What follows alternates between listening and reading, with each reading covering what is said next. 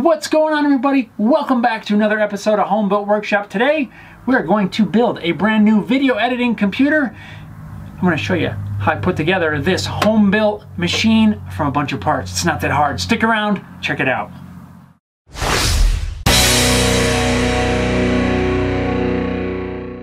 Well guys, right off the bat, I just want to be really clear before we jump into this build. There are a bazillion different options when it comes to picking and choosing the components you're going to put in your computer. All of us have different needs and requirements depending on how you plan to use your machine. So please make sure you take the time, do your research, figure out what you need and what you don't need. Just because I may be using something in particular, please don't think that I'm telling you that's what you have to do. Make sure you understand what you need when you're making your choices. We all use our machines differently, and just take a few minutes and learn about the components that you need to have. I am not a computer technician. I just like to do things myself. I'm going to try to offer some tips and tricks that might help you out in your build. Now, the biggest reason that I'm building this new machine is because my main video editing machine is at least 12 years old, and it's starting to show some signs of wear, blacking out, and other scary things when you're in the middle of editing a video. And at the time of filming this, it's April 2020. We got a lot of work from home stuff going on right now, and this old machine just can't cut it. It's got to be upgraded. So come on in a little bit closer and I'll show you all these parts that we're going to put in this thing. You're going to show everybody what we have for parts? No. Why not? You're going to show them, but I'm going to pop up like this. Can you start it? So here are all the parts for this build. What we're going to be using are the MSI MPG X570 Gaming Plus motherboard, and in that we're going to slap this AMD Ryzen. This is the 3700 3.6 gigahertz. This is the Ryzen 7. This is what I'm mostly excited about because my other computer is only a 4-core. This is an 8-core, 16 thread, so I'm hoping to see a lot of increase. We have an EVGA 650 watt 80 plus gold rated power supply. This should be pretty cool because it's fully modular. We can only use the cables that we need. For our C drive, for all of our operating system and programs and stuff, we're going to use this Samsung 970 EVO. This is an M2 solid state drive. Should see a lot of speed out of that. Windows 10 Professional. For RAM, we have the Corsair Vengeance LPX. This is 64 gigabytes of RAM. This is 3200 megahertz. This is the fastest RAM recommended for this processor without overclocking. And finally, for the graphics card, this is one area where I tried to save a little bit of money. Instead of going with like a 2060, we are going with the EVGA GeForce GTX XC Ultra. Should be plenty enough graphics card, again, because I'm not gaming or anything like that, so this should be plenty. Most of the video rendering for my software is done by the processor. It doesn't utilize the graphics card as much. So these are all the parts that I assembled. Like I mentioned earlier, there are a lot of options depending on your needs and how you plan to use your system. So there are areas that could be upgraded from here. Some of it may be more than what you need, but someone else may want something less. You just have to do what's right for you in your budget. This is what we're going to use. The case that I'm going to put all this in is my existing case that I've had for quite some time. It's a Cooler Master case, so I didn't have to buy a case. I'm just going to reuse the existing. I've got it all cleaned out. I've got all the stuff out of it. We are ready to start opening up some packages and get this stuff installed. You ready to start opening packages? Right on. Let's do this. The first thing we're going to unpack is the motherboard. This is the thing we need to start with first for this build. Most motherboards come with this little plate that covers the jacks and all the plugs on the back. We got to install this before we put the motherboard into the case. The first thing I need to do are make sure these little brass standoffs are in place. Now, since this is a rebuild of a case that I was already using, these standoffs are already installed, but make sure that you have them in the right place according to the specs that your motherboard requires. This one requires 9 different standoffs.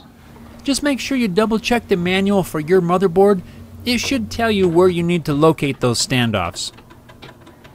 Always make sure you tighten these screws down by hand. Please don't ever grab an impact driver or anything like that. You don't want to do anything that could crack this motherboard. I'm going to try to connect some of these wires as I go. Right now there's this bundle of wires here that connects to terminals right here in this area. You want to take a look at the manual for your motherboard. It's going to explain where everything needs to go. Here in my motherboard, it gives a diagram of where everything needs to go. So you just have to find the one that correlates to the connector and make sure those get plugged in the right spot. I'm really taking my time during this process because I want to make sure that I don't plug anything in wrong. And now before we bury it, I'm going to install the hard drive. This is what will be the C drive. Isn't that crazy? What they are now, these little solid state M2 drives. This is going to plug in right here, but first we need to move this little standoff over here to fit the size of the drive.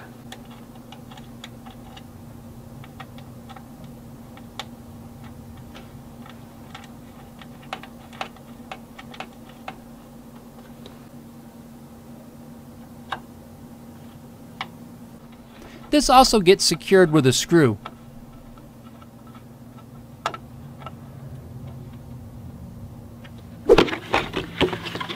Now I believe I am at the point where we can install the CPU. Not going to do the cooler just yet, but I need like light rays shining out of there. The AMD Ryzen 7 processor. Go ahead and get this guy installed. Then we'll install the memory and then the cooler. Now when you're installing the processor, there's one corner that's marked differently than the other ones. This corner has to align with this mark on the motherboard. Not sure if you can really see that, but it has to be oriented that way. So for this, that little gold corner goes against this right here. We're going to pull up that little lever. Carefully, carefully. Don't force it. It should just go right down in place. Then lock it down and our processor is installed.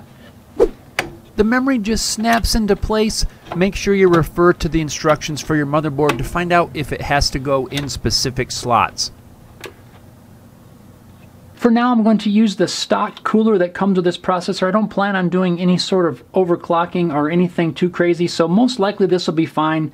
If I notice there's any temperature issues, I can always upgrade this later. This thing already comes with thermal paste on the bottom, so you don't need to apply more to the processor.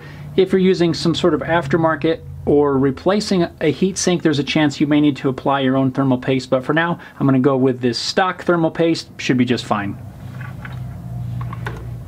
There are these little tabs right here on either side that clip into notches down here on the motherboard. We're going to hook this side first, and then the other side has this little latch that'll help everything lock down.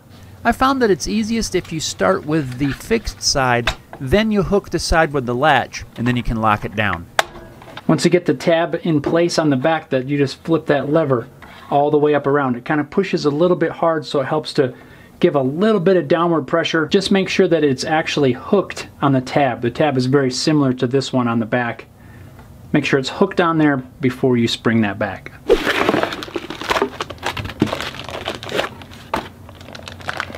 So now I'm just going to install the power supply. Now this has the fan on the bottom. I believe you could mount it either way if you needed to, but my case has a vent on the bottom, and my intent is to put this up on a piece of wood so that you get good airflow. So I'm not worried about the fan drawn up from the bottom. The power supply just gets secured with 4 screws from the back, really quick and simple. And now we can move on to get the graphics card installed. This is going to just pop down into the slots. You want to make sure that it seats fully. I always make sure to secure it with the screws. I don't want it to just flop around inside the case. And there it is. Basically the build is done now. The fun part of stringing all of the wires and trying to make all of the cabling look as neat as possible. In my opinion, this is probably the most time-consuming process during this whole build.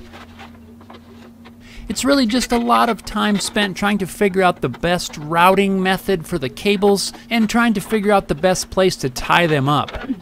I used quite a few zip ties trying to keep things tied up and out of the way. Overall, I'm pretty happy with the way it turned out. I'd say there's no real right or wrong for this. Each case is going to be different and you just have to utilize the space that you have as best you can.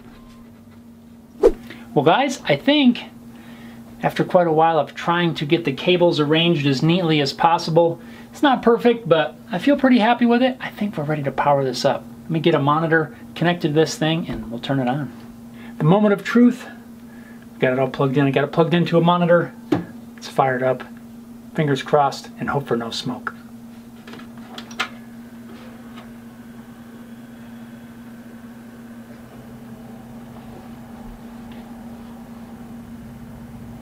So far that's a good sign. It's recognizing our processor right there, 8 core. It's showing our RAM. It's registering the speed at slower than what it should be, but we'll be able to fix that in the BIOS once we get everything up and running. We're ready. We're ready to run the setup and get things loaded. All right, now it looks like the system is ready to install the operating system. I'm not going to cover that because depending on what you might be installing on your computer might be different. I'm using the little USB that you can get for Windows, but if you can do it through a download or something like that, I'm going to go ahead and work on that, but I believe that wraps up this build. What do you think, kiddo? I don't know. I think it's going to work out pretty good, so hope you guys found this helpful. Well guys, there it is, the new machine all together. I cannot wait to put this thing to work. This thing is so much more computer than the one that I've been using for a long time. I can't wait to see the differences when I do some video rendering. This is gonna be awesome. So guys, I hope you found this video a little bit helpful. If you did, go ahead and give it a big old thumbs up. And also I wanna encourage you, if you've ever considered putting together your own computer, something like this, I highly encourage you to give it a try. There is something very satisfying about putting everything together, hitting the power button, watching everything come to life, and seeing everything actually work. If you've been putting it off and you want to try it, definitely go for it. It's a very satisfying process. If you have any comments, questions, suggestions, anything like that, leave them down below in the video comments. Also in the description, I'm going to try to link all the parts that I've used for this build in case you guys want to check it out. So thanks a lot for watching, guys, and we'll see you next time.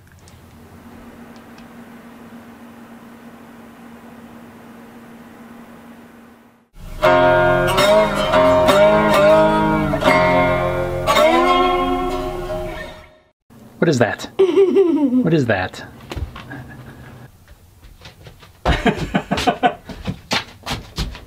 She's out of here.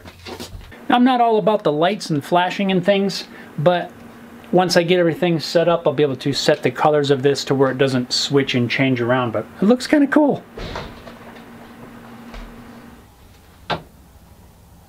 Dun dun dun.